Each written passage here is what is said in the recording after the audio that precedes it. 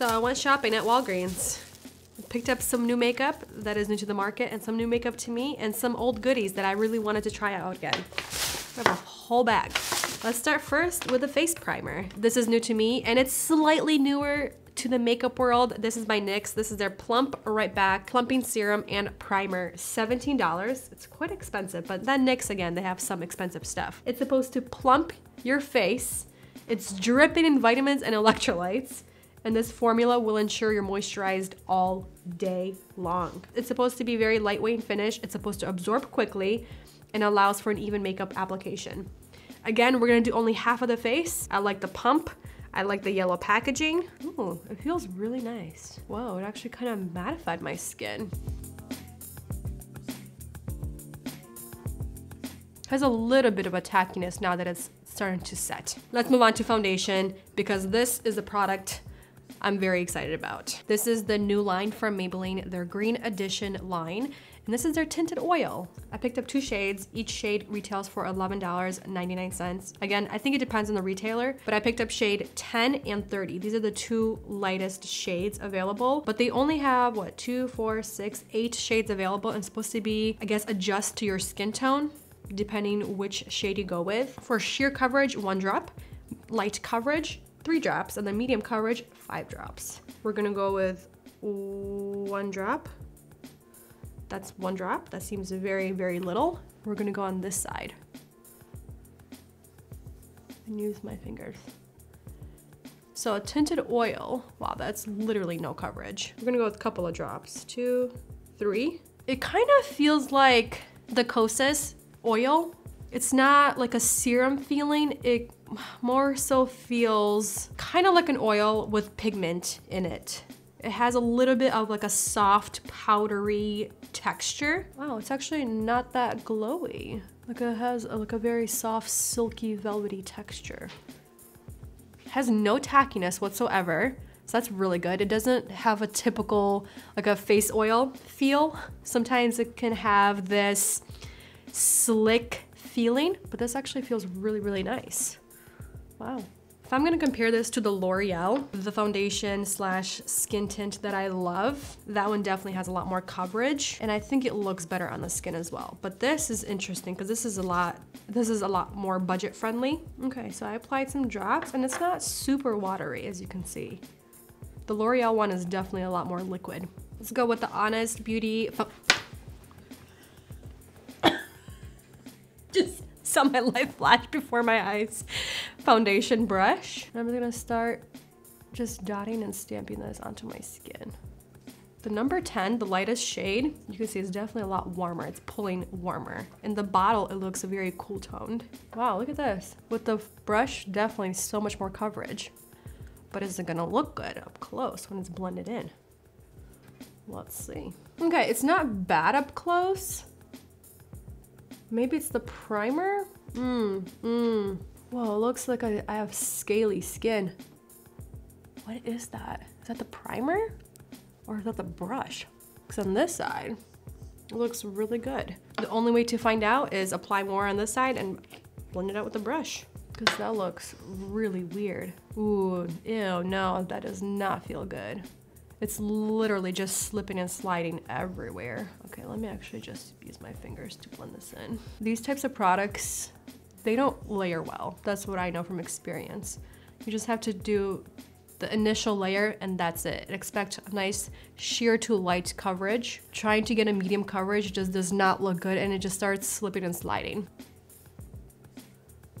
I mean, you can get a really good coverage with the brush, but it doesn't set. Okay, so definitely, I don't think personally it's meant to be applied with the brush. I think because it has those oils, the warmth of your fingertips really kind of helps melt everything together, and then really patting it onto your, like on top of your skin. The finish is actually really, really pretty. I like it. I will say I'm really hoping it sets because as of right now, it does have that really nice texture on the skin and it feels lightweight, but I think it's just not going to last long. Let's move on to brows. I've seen these all over TikTok and people are saying they give you the most natural, beautiful brows. These right here are by NYX and it's their Thick It, Stick It Brow Mascara and it's tinted. I picked up shade Taupe and then Cool Ash Brown. $11. So this is supposed to thicken, tame, and tint your eyebrows for 16 hours. This kind of reminds me of the Benefit Gimme Brow in a way, because it has the fibers in there, it's tinted, it's supposed to tame your brows. I'm just running this through to get that color. I think the color looks pretty good. And then we're gonna bring this down, run it through like this. Really work it into the brows, I guess. Wait, why don't you ever do your eyebrows down instead of up? Is that a good look?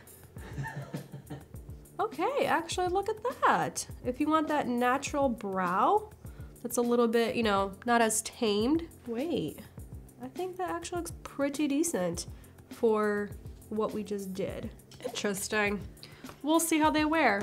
I'll be honest, I really like this eyebrow mascara for the first time. I like that it's actually really buildable, but it's also very lightweight at the same time. You can fix it. It doesn't dry down crusty, dry down super and like really harsh. I can still go back with another spoolie and really just kind of carve my eyebrows if I have to. But I'm impressed that this is just brow gel without any other filling products, brow pencil, brow pen. Pretty impressed, and they look pretty natural. I will say you probably might have to play with some colors and choose the best one. I like the cool ash brown for my brow hairs. I like this. Okay, so this is an oldie, but I haven't used this in years. This is by Revlon. This is their Color Stay Cream Eyeshadow in 745 Cherry Blossom. One of my favorite shades was Praline, and I mean, I'm gonna use their brush. This is feeling very spring. I like these cream eyeshadows. They're not super intense, but they get the job done. So for eyeliner, we have a new one by Maybelline. This is their Hyper Easy Brush Tip Eyeliner, and I got Pitch Black. $9.99. It's supposed to not skip, slip, gap, or struggle. And it's supposed to last up to 24 hours. And it's not supposed to smudge. So far, it's really, really nice. Extremely easy to work with. Like that it's very small and petite. It feels very nice when you draw it because you have a lot of control. The brush itself is pretty precise, but it's also bendy and fluid enough where you can create really sharp and precise lines. I like that it's really black. It's not very wet, so that's really good. And it looks like it's drying down matte. Let's move on to mascara. I curled my eyelashes. This is the new Maybelline Green Edition Mega Mousse Mascara. All right, so what are you? It's a high-performing mascara that is not supposed to be heavy and it's supposed to wear all day long. It's supposed to give big, buildable volume lashes, and that goes on as light as mousse. Okay. It has shea butter to provide smooth buildability and lightweight volume. Interesting, okay. It's actually a very big wand. It's a boar bristle type of mascara, but the bristles are not super tightly packed, but there's a lot of them. It's slightly of a wet formula, but it is a brand new tube. I mean, it's pretty black, but I think because the formula is a little more slippy, it's not providing that oomph, that big volume that they claim. We'll see how it builds up, but it looks like it's kind of weighing my lashes down already. I like that it's very black, so it is giving you more natural fluttery lashes, but it's not giving that volume, which is unfortunate. Kind of wanted that volume. Okay, so for concealer, this is not new to the market, but it's newer to me. This is the No. 7 Lift and Illuminate Triple Action Serum Concealer, and I have two shades. Fair and light. It's supposed to conceal age spots and pigmentation. It's supposed to blur appearance of lines and wrinkles, cover imperfections and blemishes, suitable for sensitive skin, and it's supposed to be a full day coverage. It's supposed to be buildable and up to full, so very intriguing. It looks pretty neutral toned. I'm gonna take a little bit more. We're gonna use a brush because this is not feeling or looking very full coverage with a finger. I mean, blends out really nice. No issues with this blendability, but it's not very full coverage. How much am I supposed to apply to get a full coverage? I think because it's such a lightweight formula, when you layer it, it doesn't look heavy or cakey, but I will say this is a light to a medium coverage concealer. I don't know where they got the full from. I mean, it looks really pretty, even with the amount that I layered. Okay, this concealer is actually really, really pretty. It's more natural, like I said, and it definitely has those illuminating properties. It's very brightening. It looks really nice on the skin. It has that feeling and texture where it's not going to set itself. It's not a self-setting concealer. So I think I'm definitely gonna use powder. And I picked up this one by L'Oreal. This is their Infallible Pro Sweep and Lock Translucent Setting Powder. We're gonna put it in the cup. It's like a typical white translucent powder. Let me just make sure this is blended out before we set it. I use my little puff that Andre was so blown away when I used it. I'm really curious how this is going to react with the oil. Is it going to break it apart as the day goes on, or is it actually gonna look really pretty? Because I definitely have to set that oil. Wow, that's very blurring. That's a very blurring powder. But does it look lightweight? It's actually pretty good. It didn't do anything weird to the concealer, because sometimes with a very serum-like concealer that doesn't have as much coverage, it starts to make it look crepey. But this one actually looks really nice together. I'm just gonna take a little bit of the dampened sponge to kind of melt everything together. For bronzer, I picked up this little palette by Physicians Formula, and these are their Butter Bronzer Palette, limited edition, $11.99. So I'm gonna go with this one first and kind of build up my bronzer contour. It's very powdery. This is very intense in fragrance. Smells like coconuts. I think it's good for an all over bronzer. It's not as contouring, it's more adding warmth to the face, a little bit of dimension. Let's move on to blush, and it's also by Physicians Formula, and this is their new Butter Believe It blush in shade Pink Sands. That looks really pretty. Cute packaging. Does it also smell? Yep. Ooh, it does look a little powdery. It's like no color. Like this is way too powdery. Wow, I'm really going in here. So I don't like the Butter Bronzer blush. The texture and formula is way too powdery, and it looks, on top of the powder, it looks extra powdery, and it just sits on top of the peach fuzz and doesn't really look melted and just luscious on the cheeks. So I went with Pixie Beauty, their Hydrating Solid Cheek Tint in shade Floor. This is what I'm using, and I think it looks so pretty on top. This is kind of the color I really wanted with the eyes. It's pink, but still has a little bit of warmth to it, and it looks one with my cheeks. It has that really nice kind of dew, glowy. I like it, I like it, I like it a lot. I'm gonna run some, I think I'm gonna run this shadow in the crease. I feel like the crease is missing something. And I'm gonna use the color Girl, their True Naked Nudes palette in All Day Wear.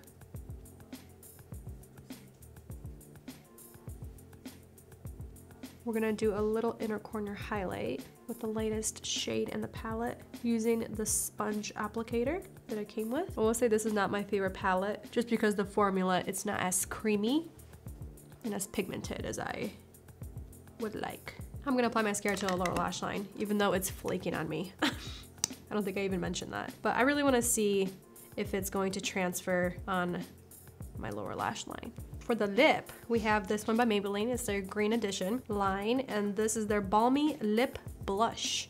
I picked up shade number 7, Moonlight, $9.99. This is supposed to be a lipstick that's so melty, your lips will blush. Well, that's cute. That's corny, but cute. This juicy lip color delivers lasting hydration and blushed looking lips. Formulated with mango oil. Interesting. Let's swatch you. I do like the packaging. Oh, it's actually a lot more pink than I anticipated. Is that too pink? Ah, that's actually a really nice formula. Straight up Starburst. It's a little too warm toned. Thinking, I kind of want to take this lip liner for some reason. This one is by Maybelline, and this is their Shaping Lip Liner in 104. I should have bought a setting spray because I'm feeling a little powdery. But this lip color and this lip combo, I never would put these two together, the colors especially, because this is a little more like mauve-y gray tone and this is more corally pink. But put together, they're actually really pretty. more muted down. And I think with this look, it really kind of tied everything together, from the blush to the eyes to the lips. I am actually really liking the overall look. I will say, now that this has been on my face for a little bit, this tinted oil, I am not enjoying it. I am not enjoying the texture, the feeling of it. It feels dry, it feels powdery, but also feels a little kind of slick, and it doesn't look good, especially right here, because this just doesn't sit well on the skin. It's definitely a product that's meant to be more sheer in coverage, not layering so much product on the skin. I think it will work really good, and it will look good for those people that really want that light coverage, that light something, like a light wash of tint on your skin. But I definitely prefer the L'Oreal to this product. The L'Oreal looks a lot more natural, a lot more glowy and more luminous on the skin, but I'm definitely gonna keep playing with it. All right, so I'm gonna leave you guys here, and we're gonna keep updations. I'm gonna keep you guys updated throughout the day. What are updations? That's a new word. That's a new word. Okay, I'll see you in a little bit. Okay, first update. I kind of want to talk about the feeling of my skin. It feels really, it feels kind of tight, like this pulling sensation right here where I make most movements around my mouth. So this tinted oil, it just, the way it settles on your skin, it kind of just goes all into your fine lines, but it keeps it tight. It's a weird sensation, but it just feels heavy, but it's just not comfortable. It feels very oily, but also very dry. Kids are napping. I just ran some errands, but yeah, I'm not liking the way the tint is feeling on my skin. Lips still look really nice. Eyes look pretty good, except for something's feeling very sensitive. I don't know if it's the concealer or the mascara or the eyeliner, so who knows. Blush is still looking pretty good. I like the blush. The mascara, it's not transferring, but it is flaking quite a bit. But the blush is still looking really nice. Brows still look really good. I am looking a little bit oily on the forehead, but not in the mirror. I think it's just the light or something. It looks kind of oily. I'll keep you guys updated. I'm going to dinner tonight. We're celebrating Macy's birthday, and I took the lip color with me to reapply. We'll see if I eat anything before dinner. We're going to a really good restaurant. We haven't tried it. It has really good reviews. So I'm kind of wanting to go hungry to the restaurant to enjoy as much of the food as I possibly can. But I'll see you guys, if not before that, but definitely at the very end of the night.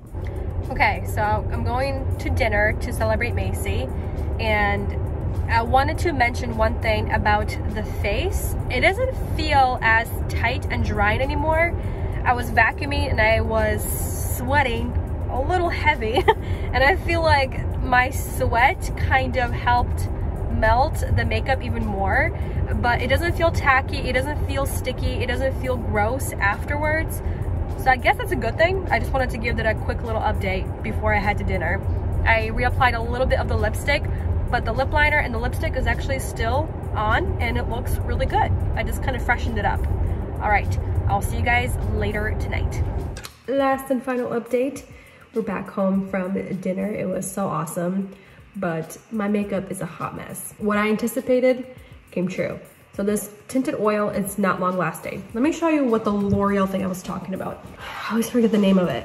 It is the hyaluronic tinted serum. This right here is the tinted serum that it reminded me of. This right here, in my opinion, is so much better. Yes, it's a little bit pricier, but it has better coverage. It wears so much better. It wears longer, and it's beautiful on the skin. That Maybelline tinted oil, not a fan. It broke apart my skin really, really bad. I mean, like, my skin looks horrendous.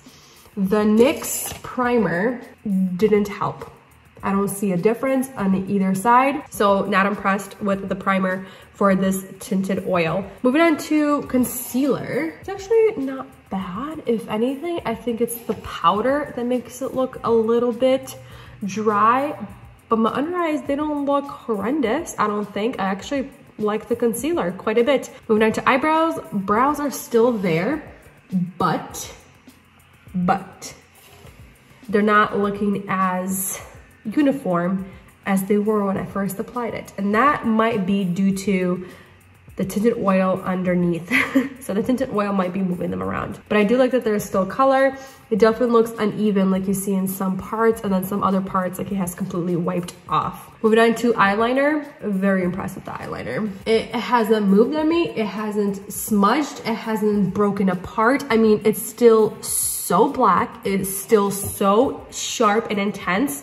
I am so excited about this eyeliner. So excited. Blush, the bronzer. I've played with the bronzer formula. I feel like it's kind of gone. I don't really see it on my skin anymore. I still see the blush. The blush looks pretty good. The powder, it's a little bit drying and it looks powdery. It's okay. It's not nothing that I'm so excited about. I think there's better powders at the drugstore. In particular, I really like the Maybelline Fit Me powder, or the loose setting powder. I think it's a little bit better in terms of longevity and the way it sits and looks on your skin at the end of the night. And then lips, I have to say one thing. I really like those lip blushes by Maybelline. That's the only thing I like from that line. Mascara, I already told you guys I don't like it because the formulation does not work. And look at how flaky it is. I'm gonna leave it here. I'm so excited about a lot of these launches. I'm gonna keep playing with them, especially that eyeliner. I'm excited about the concealer. I'm excited about the lip product. There's actually a pretty good amount of stuff I'm really excited about, and I think you should definitely check it out as well. Thank you so much for watching, spending time with me, and I'll see you next one very soon. Bye.